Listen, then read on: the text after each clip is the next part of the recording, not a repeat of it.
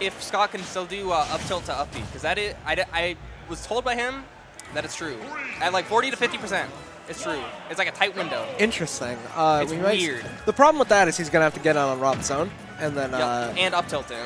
So it's like, have fun with that. So I mean, Rob, he has like all the zoning tools in the world. He has an amazing nair to fade back with and retreat.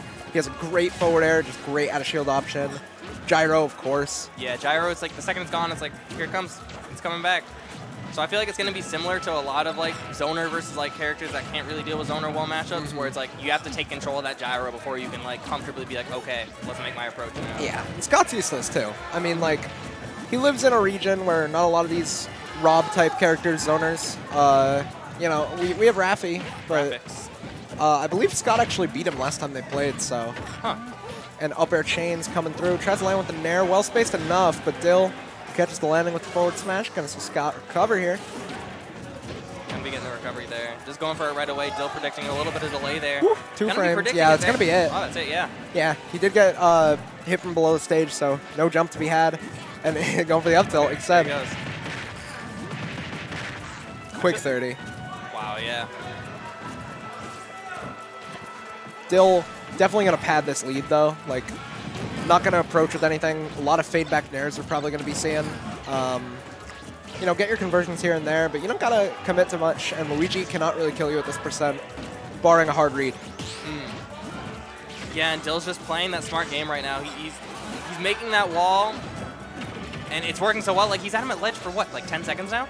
It's been a while, and Rob's ledge trapping is actually nothing to snuff, like, nothing to scoff at. It is very up to par with some of the better characters in the game. Back throw to get him off stage, super smart. Goes for a down tilt. Okay. Just to get that stage control, I'm assuming, and it's I gonna work out. wonder how Cyclone would interact with Rob's landing nair. Well, Cyclone beats out a lot of stuff. Yeah, like because it's invincible on startup. Like, I can't up throw up air Luigi because of Cyclone. As Inkling. Yeah. Oh, gets clipped by the eye hitbox laser and dash attack. Fortunately falls out. That might have killed. It's fairly strong in this game. Not going to be killing off the top. I mean, they started Town and City, but like, man, it's kind of coming to bite Scot in the butt here. Yeah, it just seems like he's not getting the kills off the side that he's hoped. Undeckable. I'm going home, dude. Peace out. This tournament's over. All right, and this could, okay. I was going to say, this could be real bad for Dill because Scot definitely has those 0 to deaths on deck. Yeah, they're super scary. Parrying the gyro to get rid of it. I like it. I feel like he's too eager to contest in the air right now. Oh. I don't know how much that mattered. A little bit. He was kind of in a spot where it looked like it was kind of tricky to recover at it. Okay. Okay. Still just signed it off laughing. Hey, man. You know, parried Rob's nair. Gotta look out for that if you main Rob, you know? Dude. Oh, dude. Stop. Okay. I don't know if there is counterplay, but I want to see it. I think there's counterplay. There's just a hunch. I would pray. I hope. We live with Raffi, dude. Yeah, for real. Raffi's just taking notes in the corner. Scot does not like downward tilt. Just lands on top of you with nair for the 40th time anyway. Okay. Reads that preemptive jump out, but Scot not biting with it. Actually could have went for the up smash there because of the lack of preemptive jump out. And the grab once again, we're going to see... Oh, wowie. I feel like Scot's kind of trying to condition him at these higher percents to go for the instant, like, up smash. For sure. But Scot's going to be at too high of a percent to, like, actually mash out. Yeah, exactly. Unless he, like, so super like, mashes. You know, it's going to be a rough call. You basically just got to play anti-grab at this point. Which is, like, fine, I guess, because you have fireballs, but Rob's zoning tools are just better than yours, so. Exactly. Okay. Scot, double roll there, actually, recognizing he was in a really bad position and kind of panicked a little bit, but Dill just playing the safe game. Scot? Oh, okay. I love this air from Plunger Luigi. Fiesta. Yeah. People thought this move was useless, but I see a lot of Luigi's using it. It's pretty good. Like, I've seen Scot use Plunger in the air to try and get, like, up B and stuff like that. Nice air dodge from Scot, actually. Just getting back to the ground. All right, 170.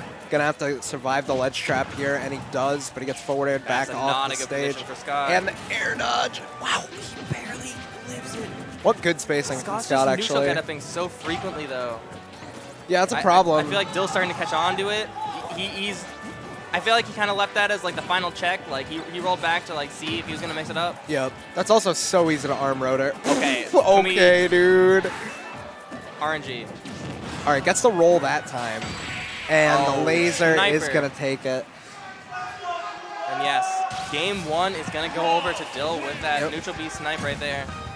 Yeah, I mean, like Dill, he did get that parry. He did get his neutral air parried into the Luigi up B, but you know, just staying calm, recognizing like, hey, I don't have to really like overextend. I don't have to commit. I'm not in any position. I'm still in the lead. So I'm not gonna respect that. I'm not gonna respect your close-up game because Luigi's far away game. Just keep him away.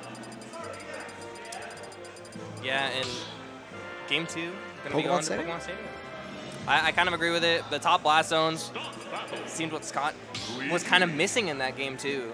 To be honest, like it seemed like it was what it seemed the first stock at least to be what was deterring him so much. I mean, Dill lived to such a late percent. I mean, Rob, For sure. big boy, but Yeah, Rob is very heavy, so I mean, you got to find those kills a little earlier, though, man. Like that's gonna be the key here. I feel if Scot wants to make this work, just finding those early kills, maybe getting a few more of those parries on those neutral airs. yeah, game 2. Yep. Pokemon Stadium, same characters. Let's see how it plays out. All right. Here we go. Luigi, Rob once again charging the gyro. Just get that neutral set up immediately. And oh, this could be it. No, just quick 83 though. Yeah, quick 83. I think. Yo, we'll take it. Quick All death. right, Scot. Quick death. Yep. Well, it's been fun. Scot. Scot has Absolutely, entered like he's popping off a little bit. brain mode. He realized, like, hey, Rob's pretty heavy.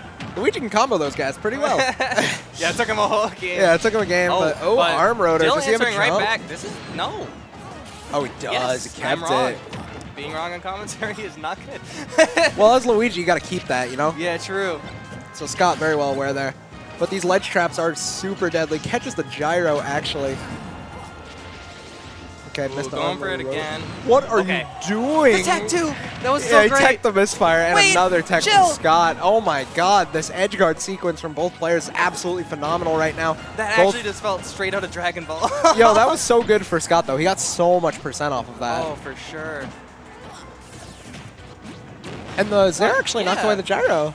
Using Zare to kind of give him more space from the gyro is super smart. I don't know if it was intentional or not, kind of predicting an approach, but it worked out in his favor, and if it wasn't intentional, he's definitely going to remember it. Yeah, he's definitely going to make utilization of that from now on.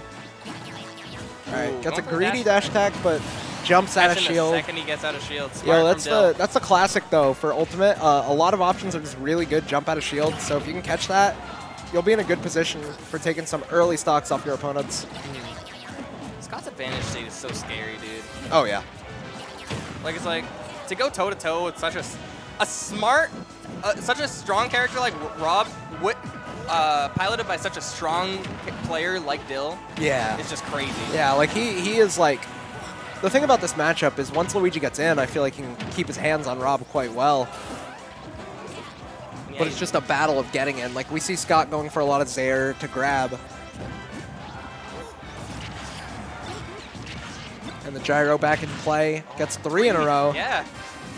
Can we see 4? No, he's going for a gyro up smash, I think. He lobbed gyro at ledge, predicting the neutral get-up that we saw in game 1. Right, Scot looking for these grabs. Gonna dive this arm rotor.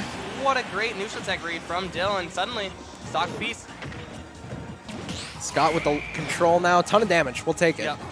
It's like, what, 38%? Yeah. Like, that is a more optimal punish on a Rob Nair than you can, like, pretty much get anywhere else, so. Gonna fall through with the Nair, yup, into the Maybe jab. The jab there, I like it. Didn't work out, but gonna go, yep. Imagine. That'd be crazy. He's good at it, too. Like, it's totally feasible. It wasn't a fish in the water. Yikes. All right. Sweating a little for Scot there. Almost got 2-framed by that Rob down air. 98%, and no! Oh, he didn't get the sweet spot.